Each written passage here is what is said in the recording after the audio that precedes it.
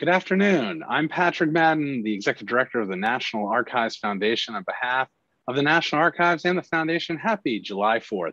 It wouldn't be a July 4th without a little excitement. And because of the last year, you can imagine some technical delays. So we are going to try and make our way through this program right now. We're glad that you stuck with us. And I know you're going to have a lot of questions for Martha Washington.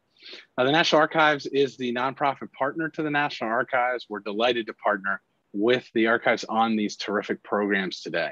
I want to thank our sponsors, John Hancock, AARP, and Dykema, who have helped us make these programs possible. You couldn't pick a better day to share with the National Archives.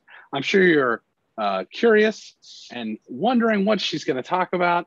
And we want to jump right to it. But before we do that, in the YouTube chat, let us know where you're watching from. Throw your hometown and state in there, and I'll give you a shout out later on. Now, for our special guest, allow me to introduce the First Lady, someone who knows all about the revolution and the start of our country, Mrs. Martha Washington. Happy July 4th. Are you with us? And the same. I hope I am. Can I certainly be seen and heard? Yes, indeed you are. I know you have a lot of insights and you have lots to share with us. So I'm going to turn the program over to you. Thank you so very much, Mr. Madden, for inviting me to speak today.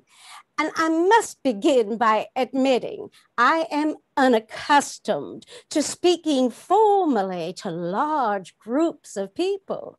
And in all honesty, I have been drawn very reluctantly into the public arena. However, on this auspicious occasion of the celebration of independence, I am most certainly willing to chat for a few moments regarding my own experiences during those tumultuous times when our nation was born. But first, everyone must understand that prior to the War of Independence, I lived a life of relative tranquility as a plantation mistress in Virginia under our own vine and fig tree at Mount Vernon. Why, our usual day would begin with Mr. Washington and I rising before dawn for a light breakfast. And then he oft-times rides about and inspects the farms. And it has always been my habit to begin my day with an hour of prayer and the reading of the scriptures. And domestic duties, they will consume the remainder of my day until dinner is served in the mid-afternoon. But our tranquil, gentry life, it came to an abrupt close in June of 1775, when I received letters from Philadelphia City, where Mr. Washington was attending the second of the Continental Congresses. And perhaps you might bear with me today for a few moments as I read just small amounts of those letters written to me by my husband. My dearest, I am now set down to write you on a subject that fills me with inexpressible concern.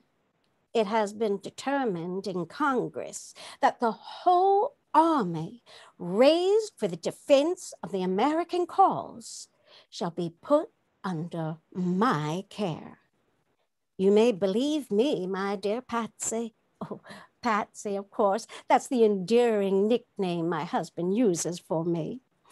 You may believe me when I assure you in the most solemn manner that so far from seeking this appointment, I have used every endeavor in my power to avoid it. Well, I would say that you have to understand, he might have said he used every endeavor to avoid the appointment. But when Mr. Washington left Mount Vernon, he was wearing his new blue and buff Virginia militia uniform. He looked like a soldier, for he was a soldier. And I had to send him off like a Spartan mother knowing he would stand firm to whatever commitment he would make to the voice of his countrymen.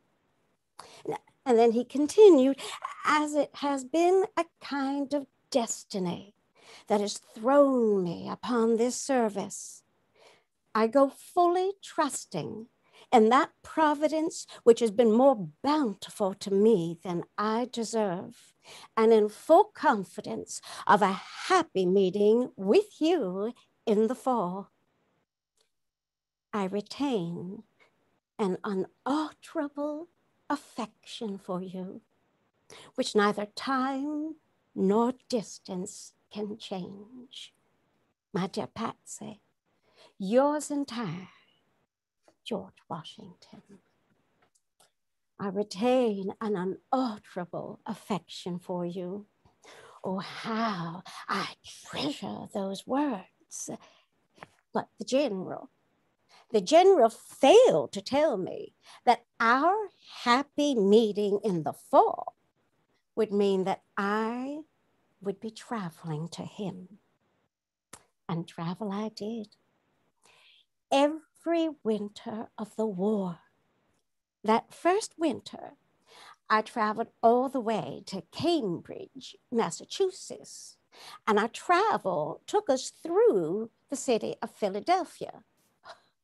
And what a figure our arrival made in the Philadelphia papers. And when I left that city, it was in as great pomp as if I was a very great somebody.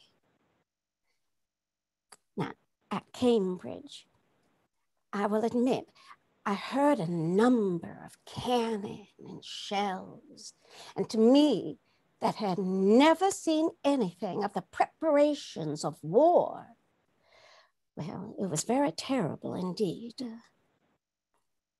But I endeavored that I would keep my fears to myself as well as I could. I confess, I shudder every time I hear the sound of a gun. Now, when the British, they finally vacated Boston, then Mrs. Warren and I, oh, that would be Mercy Otis Warren, we contented ourselves with a view from afar of the deserted lines of the enemy and the ruins of Charleston. You must understand that I was unable to enter the city, as did Katie Green and other of the wives, due to the great contagion of the smallpox. The general, he considered the pox a threat greater than the sword of the enemy. While during the siege, it even appeared that the British purposefully allowed victims of the pox to leave Boston, hoping, of course, as the general thought, that they would infect the American camp. The general believed that that was a weapon of defense the British were trying to use against us. But very thankfully, the general had contracted the disease while visiting Barbados when he was a young man of only 19. And therefore, the general had a lifelong immunity to smallpox. But as for myself, well, I did not. And I have always suffered from a great fear of illness besieging my family. I have seen many of my loved ones lost to illness, so much so that when my only surviving child, my son, Jackie Castis, when he took the smallpox inoculation, the knowledge of his inoculation was withheld from me until after he safely recovered. Had I been aware that Jackie was undergoing the procedure, my uneasiness would have known no bounds. But later, in the spring of 1776, I faced a troubling dilemma. We traveled from Boston to New York, and once again, smallpox was rampant. I understood full well that if I desired to be with the general, unsullied by apprehensions of contracting that disorder, that I must undergo inoculation for myself. But the general doubted my resolution to do so. How quickly sometimes a husband will underestimate the resolution of his helpmate. And so later in the spring, Congress called the general to Philadelphia.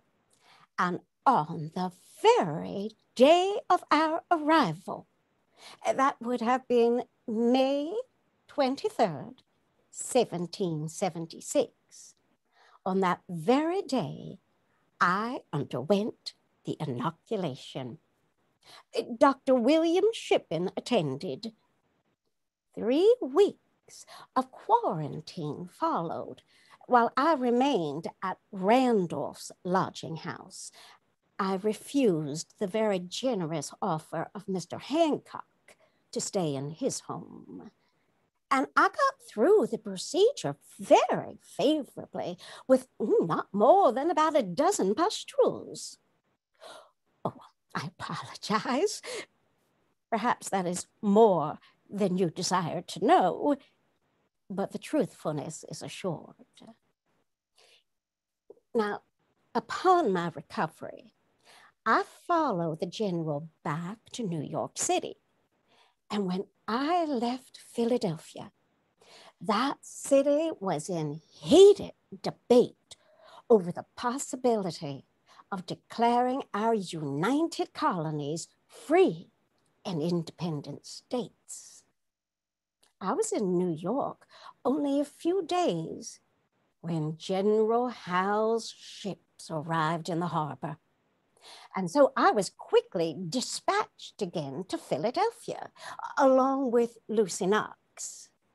And thus, just by chance, I found myself in the environs of Philadelphia when our declaration was adopted by Congress on July 4th of 1776.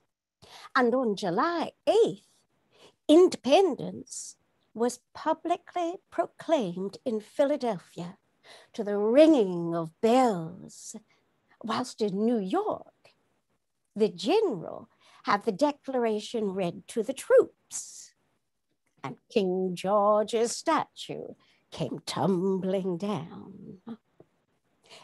To make it perfectly clear, as commander-in-chief, General Washington never signed our declaration, but he was an unwavering advocate of independence. And I, in turn, I did not waver in my desire to be with the general, even if it meant undergoing inoculation for smallpox, so that I might soften the hours of private life and sweeten the cares of the hero and smooth the rugged scenes of war. For 8 long years, my travel to every winter encampment became the regular pattern of my own deranged life. I was not unlike those poor women who had very little choice but to follow their own soldiers from camp to camp.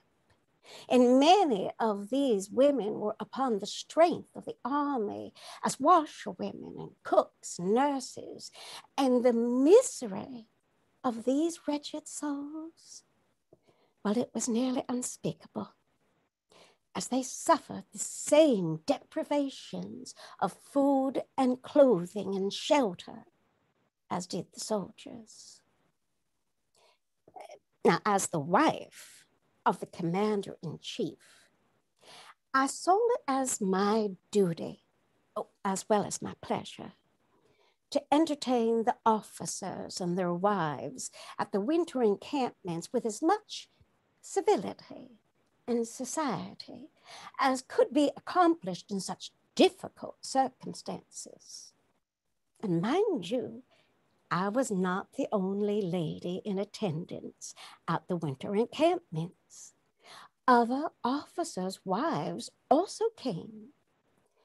These ladies, they were of fine character, strong fortitude, and they were also willing to withstand the privations of travel and camp to comfort their husbands. Like the heroines of antiquity, we of the distaff side, we wish to render ourselves really useful in our cause for independence. We wish to offer more than barren wishes for the success of the soldiery. And our desire as women to be really useful became evident as the war dragged on. While in New Jersey, I remember that some of the best ladies came to call upon me in the encampments, and they were dressed in all their finery, ruffles and silks, only to find me with a speckled apron on, knitting socks. I reminded these fine ladies that with the deprivations of a war, women must become examples of persistent industry. In Philadelphia, upon the publication of Mrs. Esther Reed's broadside, The Sentiments of an American Woman, women began to petition in the very streets of Philadelphia, quill and inkstand in hand, soliciting monies and pledges from all women without any distinction. Quakers, patriots, loyalists, wealthy, the middling sort. All women were asked or cajoled into contributing for the relief of the soldiers. Relief that men refused to vote for in their respective state congresses. The offering of the ladies resulted in more than 2,000 shirts sewn for our needy soldiers. Time and again, women have proven to be ardent patriots. As a British officer proclaimed in great frustration, but unerring truth, even if we destroy all the men in America, we should still have to conquer the women. Now, in conclusion, perhaps I might be so bold as to suggest that we would not have won our war of independence without the offerings and sacrifices of the women as well as the men. The toll that war exacts knocks at every door, but sacrifice is inherent when we pledge to each other our lives, our fortunes, and our sacred honor. Thank you very much for letting me visit. Thank you, Mrs. Washington. We do have some questions that have come in. We have obviously some limited time given our delayed start, which I apologize for. Oh, that's but fine. I think it's an important question because it's something we're dealing with. Folks, our viewers are very familiar with. You talked about the vaccination, smallpox. Could you talk a little bit more about General Washington's effort and his decision to give the vaccination to the soldiers and how that was important? It was very important. This is true. And of course, at first he was hesitant because of fearing that the soldiers would also need to be quarantined. And therefore, that would put the Army at a great disadvantage if so many of the soldiers were sick. But I do believe that it was in 1777 and also later at Valley Forge that he began to strongly support the inoculation of all the troops. And those new recruits, they also would have to be able to make sure that they had the inoculation. The goal for the general was always to have an army that was strong and healthy. And undergoing the inoculation for the smallpox, even though again at first he was resistant, became much of that his strategy for success. Thank you for asking. Very good, thank you. So before we move to our education colleagues, do you have any closing thoughts for our viewers? Oh, for myself to give some closing thoughts, sir? Yes. Oh, well, I do, if you don't mind. And it's more so for me to consider what the future will hold for our new nation. May I be bold enough to speak my thoughts? Please. I would. Thank you. And I surely hope to understand that women will be called upon, I am sure, to raise up the next generation of citizens. And as women, we perform our duties at home, but women also desire to be useful in the world, to have our voices heard.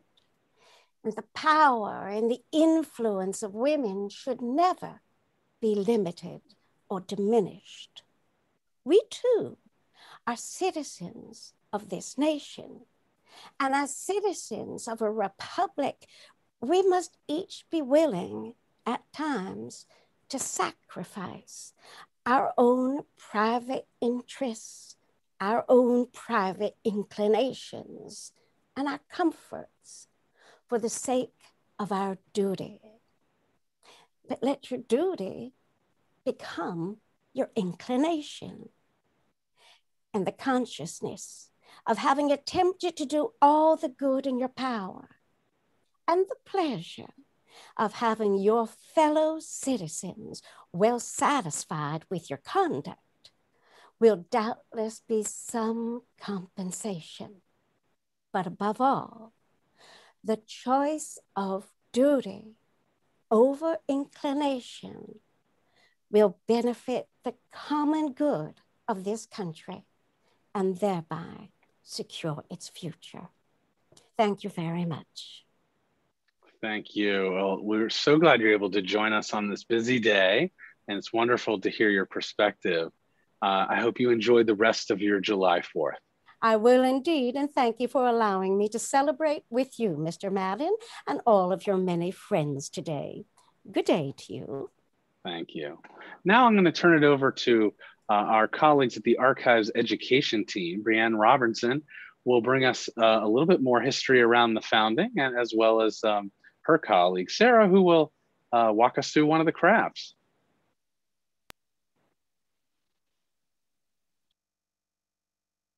Thank you, Patrick.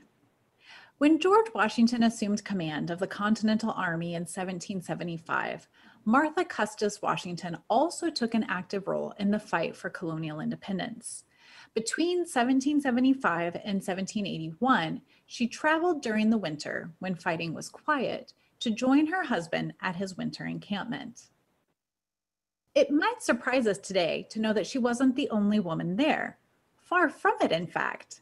At the time, women were regular members of camp life. Some were wives of soldiers, while others supported the war effort by working as cooks, nurses, seamstresses, and washerwomen. Martha was the spouse of the commander-in-chief and so performed many important duties at camp. She copied letters and served as an intermediary for her husband. She comforted sick and wounded soldiers, and she hosted social activities to boost morale. Her concern for the well-being of the soldiers in her husband's charge led her to join Esther de Berthe-Reed, Abigail Adams, and other prominent women in a campaign to support the Continental Army. American women provided direct aid to soldiers by making financial contributions, sewing, and gathering necessary supplies. Local groups collected funds, kept a record of each donation, and sent the contributions to the First Lady of her state, who in turn sent the donations to Martha Washington. Accounting books indicate that Mrs. Washington herself donated 6,000 pounds, or the equivalent of $20,000, to the campaign in October of 1780. George Washington praised the generosity and commitment of American women in a letter to Esther de Berthe-Reed, saying, quote, "This fresh mark of the patriotism of the ladies entitles them to the highest applause of their country. It is impossible for the Army not to feel a superior gratitude on such an instance of goodness." In addition to her role as a public figure during the war, Martha Washington was a valued confidant and sounding board for the commander-in-chief.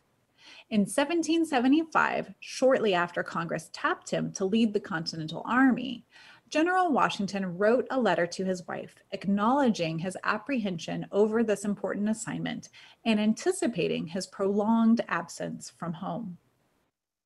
This letter is one of only a few surviving letters between him and Martha. It shows that they shared a special relationship and helps us understand why Martha Washington would risk her safety to visit her husband during the winter encampments. She later destroyed nearly all of his letters to her to keep their relationship private. Illness was a special concern during the American struggle for independence. Smallpox is a contagious disease that causes symptoms ranging from fever, vomiting, severe headaches, rash, and muscle pain. Like most communicable diseases, such as the coronavirus we are battling today, smallpox spread more easily where people lived close together, including in large cities and military encampments. Americans had little exposure to the disease and so were especially vulnerable to falling ill. This gave British troops an advantage over the Continental Army. It also meant that Martha Washington risked contracting smallpox by visiting the troops. Recognizing that smallpox had the potential to weaken American forces and impact the outcome of the Revolutionary War, George Washington sent a letter to Congress during the early siege on Boston, warning that the disease was, quote, "a weapon of defense the British are using against us," end quote. He later required all soldiers in the Continental Army to be inoculated to help protect them against future outbreaks. This would be the first of several government campaigns against infectious disease in our nation's history. One of the best-known drives took place in 1955, nearly 200 years after Washington inoculated the Continental Army. That year, the US government licensed the first vaccine against polio and rolled out an ambitious campaign to inoculate children who were at greatest risk of contracting the disease. Similarly, the current vaccination campaign against COVID-19 is making history. Federal records from the White House, Congress, and the Centers for Disease Control and Prevention, for example, will eventually become part of the National Archives holdings. George Washington, who recovered from smallpox as a teenager, had both immunity and insight into the disease. This gave him confidence in the inoculation process at a time when many feared it would further spread infection. It is likely for this reason that Martha Washington chose to be inoculated against smallpox in mid-May of 1776. After she built up immunity to the disease, she could safely visit her husband and the other soldiers at camp. She traveled to New York City to see General Washington for 2 weeks in June, and then proceeded to Philadelphia, where the Continental Congress was meeting in early July. But George Washington did not go with her. As we just heard from Martha Washington, the general did not sign the Declaration of Independence. While the Continental Congress met in Philadelphia, George Washington and his forces were in New York. The Continental Congress voted for independence on July 2nd, and a declaration explaining the reasons for independence, largely written by Thomas Jefferson, whom we heard from earlier today, was adopted on July 4th. John Hancock, the president of the Congress, sent Washington official notification of the decision along with a copy of the declaration. He wrote, quote, "The Congress have judged it necessary to dissolve the connection between Great Britain and the American colonies and to declare them free and independent states," end quote. This would have been welcome news for Washington, who had been waiting for a declaration for some time. He knew that thousands of enemy troops were landing on Staten Island and preparing for an attack on New York. We can learn about Washington's views on the Revolution and American independence through surviving letters and military orders. You can explore some of these from the Founding Fathers Papers Project through Founders Online. On the evening of July 9th, 1776, Washington ordered thousands of Continental soldiers to the parade grounds in Lower Manhattan. They had arrived recently from Boston to defend New York City from the British. Assembled promptly at 6 p.m. that evening, they heard the Declaration of Independence read aloud. Washington believed that his soldiers would commit to fight not only in defense of the colonies, but for the creation of a new nation. He explained to his troops that Congress had dissolved the connection between this country and Great Britain, declaring the United Colonies of North America to be free and independent states. The stirring words of Jefferson's declaration followed. According to the proclamation, King George III had trampled on their inalienable rights of life, liberty, and the pursuit of happiness, and so the American people had a right to break from Great Britain and form a new nation. Citizens, moved by the list of grievances and accompanying arguments for independence, rushed down Broadway, where they toppled and decapitated a large statue of the British monarch. The statue no longer embodied the political ideals they espoused, and the Americans later melted down the figure to make bullets that would be needed in the coming battles. Meanwhile, Martha Washington was in Philadelphia, where she would have witnessed the emergence of new traditions and symbols celebrating the birth of a new government. On July 8th, she may have heard the ringing of the Liberty Bell, which announced the first public reading of the Declaration in the courtyard behind the then Pennsylvania State House, known today as Independence Square. Following the reading and continuing into the night, the bells in the city rang in celebration. The Liberty Bell has since become an important reminder of the events surrounding the Declaration of Independence. For example, in 1962, 186 years after the first public reading of the proclamation, President John F. Kennedy visited the historic bell on July 4th before delivering a speech celebrating American independence. While Martha Washington may not have known it at the time, she too would become a key figure in our national memory of the Revolutionary War and American independence. Now let's go to our National Archives educator, Sara Lyons Davis in New York, to enjoy a 4th of July treat, a patriotic ice cream sundae. Thank you, Breanne. Flags, streamers, and lanterns have been used in celebration of American independence since the days of the American Revolution. Symbols have conveyed messages and demonstrated ideas. Last year, we created a patriotic windsock to hang in your window. If you'd like to do that again, we've shared video instructions on our website. We also commemorate the anniversary of the signing of the Declaration with traditional activities. These can be shared events, like watching firework displays, or more personal gatherings of friends and family, cooking hot dogs, or enjoying a refreshing ice cream on a hot summer day.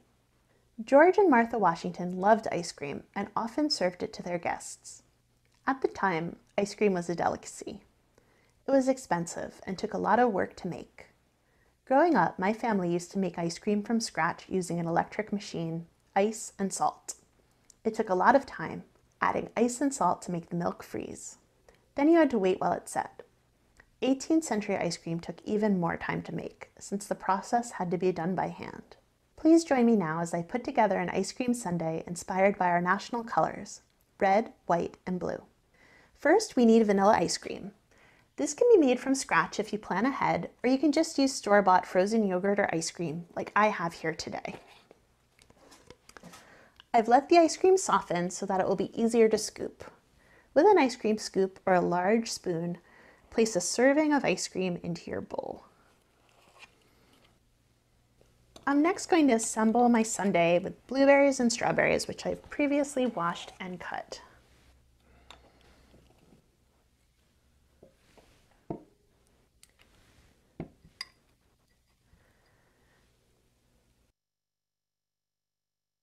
Next, we're going to mash about 2 cups of fresh raspberries with 2 tablespoons of granulated sugar. This is going to be a topping, so make sure it gets nice and syrupy.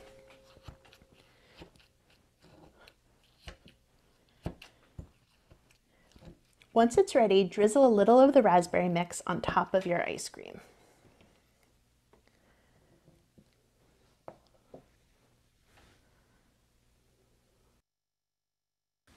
For extra flourish on your sundae, you can add patriotic flag sprinkles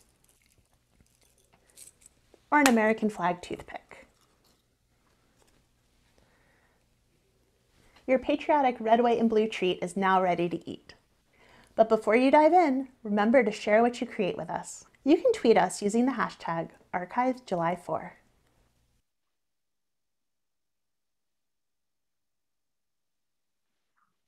Thanks, Breanne and Sara. And I am feeling like a midday dessert treat myself right now. Before we wrap up, I'm sure you're curious where you can get your George and Martha Washington gear. We have in the National Archives store our George Washington bobblehead. We've got a terrific artistic addition to the mural in the National Archives. This is the mural from the Rotunda. We have an artist add some of the first ladies and women of the founding, and Martha Washington is there. You can find these things at, along with much more patriotic swag, at our website, nationalarchivestore.org. This weekend, we have a 25% off of our patriotic collection. Use the code REPRESENT25. That's the word represent and the number 25. We'd also like to thank our sponsors, John Hancock, AARP, and Dykema. Without their support for July 4th at the National Archives, it would not be possible. And of course, to all of our members who support us throughout the year. If you're curious about becoming a member, visit archivesfoundation.org. While you're waiting for the next program, just coming in a few minutes, don't forget to post on social using the hashtag ArchivesJuly4 and give us a little social love and follow us. And next up, we've got Ned Hector, who will be joining us, followed by James Armistead Lafayette and Betsy Ross. So thank you for spending part of your day with us. On behalf of the National Archives and the Archives Foundation, what is past is prologue. Wave your flags, enjoy your patriotic day, and have a happy July 4th.